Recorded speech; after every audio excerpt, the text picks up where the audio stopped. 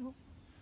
Okay, so we're at the cemetery. I think it's Raleigh Cemetery, Raleighville Cemetery, and we're trying to read the stones. And so one of the tricks we use is a mirror. So it's just an ordinary mirror, glass mirror, and you can see some of these old stones are really hard to read. So what we do is, if you look at this first stone over here on the left, you can see it's kind of hard to read, but the minute you use the mirror and you bounce the sunlight off it, it makes it a lot easier to read.